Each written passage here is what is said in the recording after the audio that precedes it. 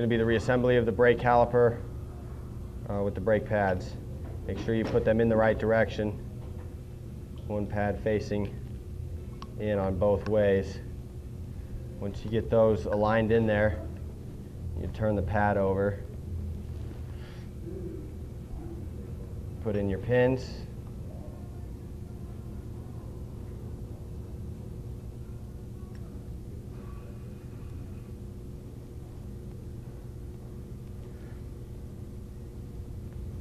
put in your cotter pins to lock your pins in place.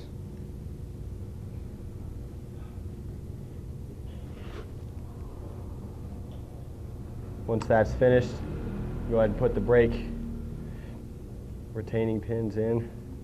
This is where it will get a little difficult, as you need to manipulate these around one of the brake pins.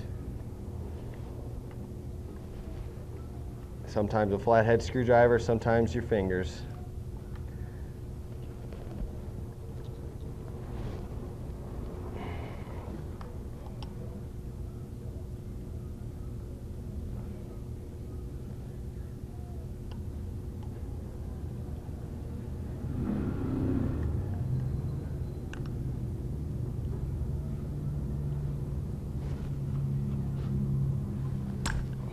There's one.